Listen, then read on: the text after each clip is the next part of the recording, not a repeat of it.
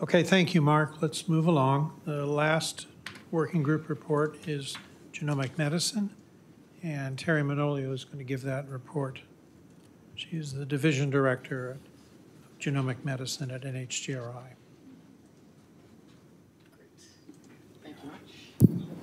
All right. I actually am not the very last thing you have to do today. Rudy still has an item, but I will try to be brief. And many thanks to the genomic medicine working group members who I will credit here. None of them wanted to be the next to last thing on the agenda, so I'm doing the report. So these are the members of the group. You can see them here. And then we have 5 NHGRI staff who also participate in the meetings. And many thanks to them for lots and lots of work. The charge to the group is to assist in advising us through the advisory council on research needed to evaluate and move genomics into routine medical practice. And so we ask them to review current progress, identify research and education gaps and approaches for filling them, identify and publicize key advances, plan genomic medicine meetings that help us to identify research directions, and facilitate collaborations, coordination, and availability of genomic resources. Looking specifically at publicizing key advances, we actually spend a monthly conference call reviewing literature that Genevieve Norula, our program analyst, has skillfully pulled from the literature, and then deciding which of these meet our criteria, which I'll go into in a moment, for significant advances. Many thanks to our communications group and the web team, in particular, Mukul Nerkar, who then posts this in a searchable database of these various advances. And you can see, you can search it by title, author, you can filter it for category and dates, et cetera.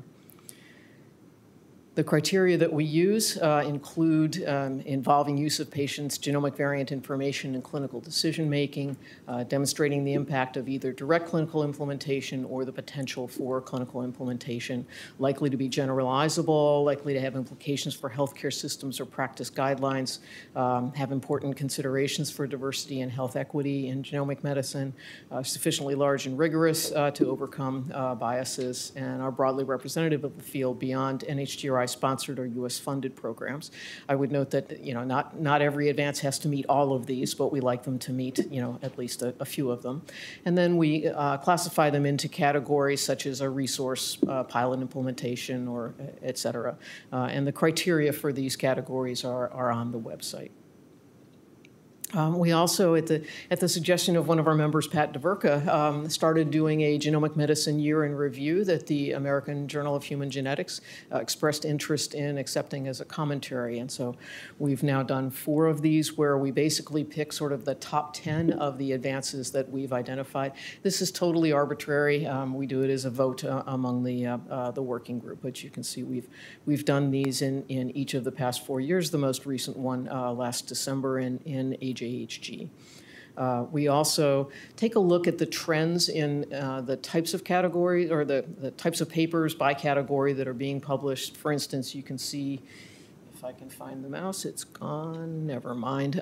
You can see that in purple are shown the past 3 years of number of papers in a given area. In blue is shown the 2022 papers, and you can see that genomic medicine resources are becoming much more common, at least in terms of the things that we identify as being important accomplishments, as is implementation and risk assessment. Sequencing has dropped down, et cetera. So if you have a paper that you feel should be included as a genomic medicine accomplishment, please do send a nomination to us. Sorry that you can't read that very easily. It's gmwg@nih.gov, so it couldn't be simpler. Another thing that the working group does is to plan a series of roughly annual genomic medicine meetings. You can see them here. We began in June of 2011 and have proceeded on a variety of topics, forming collaborations, physician education, global leaders in genomic medicine, clinical decision support, pharmacogenetics, et cetera. Our most recent ones were in February of 2021 in clinical informatics, and then just this past summer, genomic learning healthcare systems. products of these meetings have been legion. We're very proud of the planning that has gone into these. So our very first meeting led actually to another very targeted workshop led by Aaron Ramos that led to the ClinGen Consortium, and it has recently also spawned another collaboration or participated in another collaboration, the GenCC, which recently published a paper. It also stimulated our addition of pharmacogenetic testing into eMERGE back way in the second phase of eMERGE, so very early on in the process here. The second meeting on collaborations led to our developing the IGNITE Consortium, which I'll talk about in a moment. I have to skip some of these because there are too many of them to count. The Intersociety Coordinating Committee on Practitioner Education in Genomics, you just heard about in the Community Education Group, where both of those members are participating in that group. They're actually having their 7th, I believe, in-person meeting coming up on Wednesday, if you want to stick around for that. Our 6th one led on global leaders in genomic medicine, led to the Global Genomic Medicine Consortium and the International 100,000 plus cohorts consortium. Both of these are international collaborations to identify groups around the world that are doing genomic medicine implementation and cohort-based research in genomics and have been quite successful as well. Let's see. The 8th one was sort of an overview of our various programs. We recognized that it would be very helpful to have some educational programs, particularly in modular form, and so that led to that notice. The 9th on bedside to bench and back again. And back again led to the variant function disease program announcement back in 2018. The 10th one, which I've been blocking now on what it was on. That was the pharmacogenetics one, sorry. And that led to the Adopt PGX program in IGNITE. And the 11th and clinical implementation led to a subsequent meeting on working with employers to incorporate genetic testing into their healthcare programs, something that they were not quite ready for yet, but we had some very good discussions with them that informed some of our subsequent work. The 12th meeting on predicting risk led to the PRIMED Consortium, as well as fashioning the 4th phase of the eMERGE network into genomic risk assessment. And as I mentioned, the most recent one on informatics led to a notice, a request for applications for patient-centered informatics. The 14th one has just happened, and I'll tell you a little bit more about that in a moment. All of these meetings are described on our website. Actually, they're all listed there, and again, our many thanks to our colleagues in the web team and the communications group who make very detailed and captioned videos of all of these meetings available, both live streamed and then archived. Our program analysts prepare both an executive summary and a meeting summary, which are available on the website, and there are often publications that come out of these. And just to remind you of the strategic vision, particularly this figure. So genomic learning healthcare systems were a major, an emphasis within the strategic vision, which had a number of emphases. But this figure really emphasized the importance of the virtuous cycle of taking new genomic knowledge into quality improvement strategies, applying those in practice, collecting data on the outcomes, analyzing those data, and then using that to generate new genomic knowledge and new interventions. So this was something that we recognized we really needed to pursue. And so my colleagues Pat DeVerka and Renee Ryder co-chaired with me our 14th meeting, which was designed to explore real-world examples of how genomic learning healthcare systems apply cycles of, as I just described, implementation, evaluation, re-implementation across healthcare delivery systems, look at the barriers and identify potential solutions, and focusing also on trying to increase the potential for transportability to other settings, and then determine ways to develop and share these solutions, form collaborations to facilitate research on this. Key recommendations from that meeting included, in one group, sort of building on and extending the interoperability of methods for integrating genomic data into care in health information exchanges that include genomic information, and exchanging those data with other systems, and potentially creating a national learning healthcare system network based in genomics to gather data from collaborating genomic learning healthcare systems on practice, quality improvement, and benchmarking. So that was one area. A second area suggested creating some kind of either a consult service or an expert panel and evaluating its impact to help educate clinicians about, for instance, genetic test ordering, interpretation, determining follow-up and management, those sorts of things, and even potentially developing a learning community of practice like a listserv or some other form of educational opportunity to provide information, updates, potentially supplemented with a panel of experts. For both of these areas, promoting equity of implementation in low-resourced and underserved settings was recognized as being a priority as well. And it is our hope that we will be bringing you in May two concepts, one for the Learning Healthcare System Network and another for the consult service and evaluation.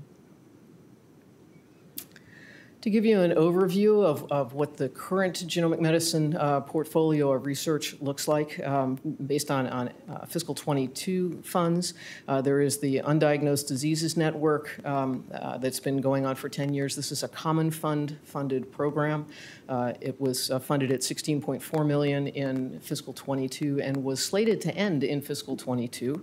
A congressional mandate has continued it into this year, unfortunately, without funding, so we're scrambling a bit to figure out how to do that, but that is the plan for that one.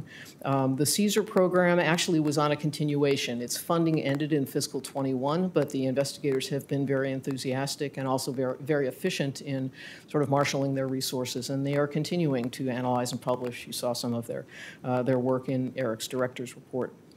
The Emerge network, I mentioned just briefly, is currently looking at risk assessment and management tools for clinical use at about $20 million in fiscal 21. The Ignite Consortium is conducting pragmatic clinical trials, both of APOL1 testing for preventing renal disease and pharmacogenetics for pain and depression treatment at about $10 million. The ClinGen Consortium develops and disseminates consensus information on genes and variants relevant to clinical care. You heard a little bit about the added ClinGen curation panels supported by our sister ICs, which establishes expert panels for genes and variants relevant to participating other NIH institutes and centers. And they're contributing nearly half as much as NHGRI is to the ClinGen effort. We have a growing investigator-initiated portfolio, including the Advancing Genomic Medicine Research, RFA, that you heard about a little bit earlier. There are also emphases on genetic counseling processes and on dissemination and implementation. And in training, we have a portfolio, small, of training grants, fellowships, and career development. The total genomic medicine funding, as if we add up all of these programs, is $96 million. The $22 million coming from other institutes leaves $74 million, supported by NHGRI. 35% of that is investigator-initiated in fiscal 22. And the total extramural budget of NHGRI in fiscal 22 was $441 million, so this is about 18% genomic medicine. And just to show you the growth in NHGRI funding for genomic medicine research, starting from 2015, it actually started before then, but this is where we have good data. And you can see that it's been rising somewhat, a little bit in fits and starts, but that has to do with some programs ending, other programs starting, some loans between different programs, et cetera. Plateauing a little bit currently, probably have as much as we can handle at the moment, but hoping to continue to grow it in future years. And then this on a slightly expanded scale is the funding for investigator-initiated genomic medicine research, and you can see a steady growth in that over these past several years. And then if you kind of superimpose that on the research, so that is growing more rapidly than the overall commitment to genomic medicine research, and that's shown here in the percent investigator-initiated, which in 2015 was barely noticeable, and now is well above 30%. So with that, I'll be happy to stop and take any questions or comments. Actually, I may note that poor Dr. Jarvik is also on the Genomic Medicine Working Group. And Gail, if you had any comments to add or things that I left out.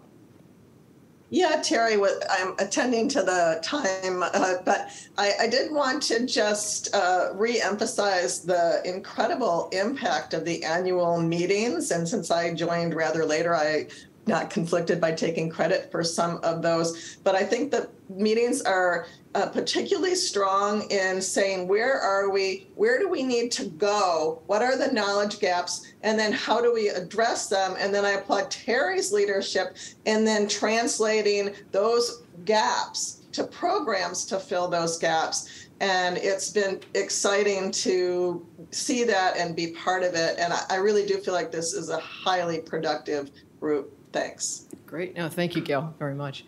I might also call on Dr. Kalu. You've participated in some of these programs. Did you want to make any comments? No, I think echoing what Gail just said, I think this group has been really extraordinarily, I think, what should I say, the full of foresight for the upcoming, initiatives that are needed. And I think in that graph you showed, Teri, it's incredible to see how many initiatives have come out of those deliberations. So I think congratulations to you and the group for really staying on top of things.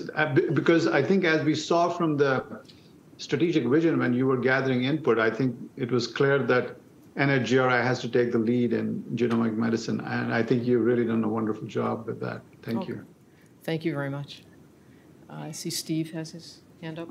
Yeah, just one, a couple comments. One is that I could think of no other person better than you to help lead this effort because of all the things that you've been through in your past, including the previous institute. I think, you've really gathered a lot of skill in bringing people together and herding cats. So congratulations on that.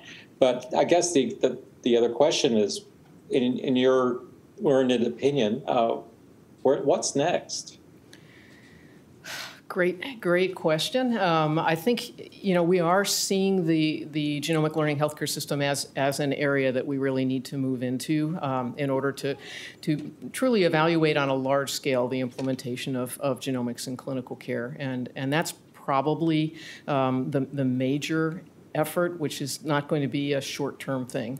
In addition, getting non-geneticist providers to be able to be comfortable with applying genomics in their clinical practice, which is one of the things the consult service is designed to do. But that's another effort that is going to take multiple years, and we need to get this into guidelines, into a number, with professional societies and other things. So generating that evidence, CSER was designed to generate evidence, as are several of our other programs. And so those we see as major ones. But I would turn to you and say, where do you see gaps and where do you think we should be going?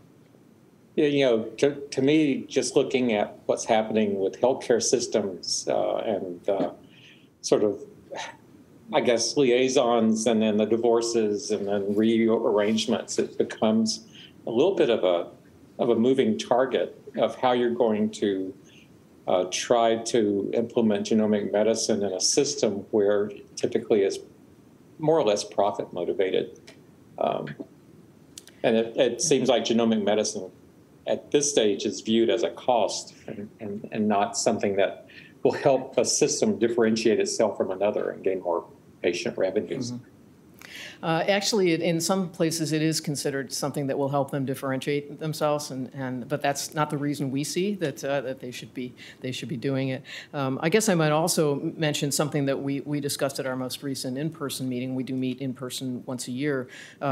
Is population screening, and so finding ways to do that in a consistent and low cost but effective way, and that's a big one. So we'll probably have a meeting on that coming up in the fall.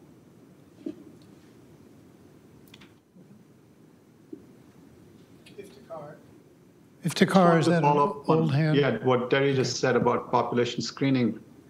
And I think there were maybe, may not have the dates right, but there were these state screening programs maybe 3-4 decades ago I think states like Michigan, I think on the West Coast, maybe Idaho, I forget, but Roger Williams, for example, had this initiative on family screening. So I think that what you were just describing about population screening, downstream of that is cascade testing. And I think we are doing very poorly with that. And I think that's a big need. Because if you do population screening, but you don't couple it to cascade screening, you really are not getting the maximal impact. So I think that should be considered as well. No, thank you, Iftikhar. That's an excellent point. And one of the things we've been struggling with, as have many, is how does one increase the uptake among families? It's in the best of hands, it's only about 20%. And in, average is much less than that. And that's tough. And you take cost barriers away and it's still similarly low. So thanks. We'll try and tackle that one. Judy? Yeah, just to echo, this is an impressive array of programs that's been developed and the progress has been impressive. Just to get back to Steve Birch's point about the profit motive, which I brought up a couple of times at this meeting as well, one of the things that actually may be at least neutral and maybe save money in the health system is pharmacogenetics. And so Sinai is making that bet. And it's something that you can do well by doing good. And I would just throw that out as a potential kind of area where you can really leverage this learning healthcare approach. Super. No, thanks for raising that. And actually, I might point out, when we did our employers meeting, one of the things we heard about was a pharmacogenetic management program based in the Kentucky Teachers Retirement System. They recently published their paper. Jarvis is the first author. I've forgotten what journal it's in, but at any rate, showing really substantial savings, I think something like $7,000 per participant.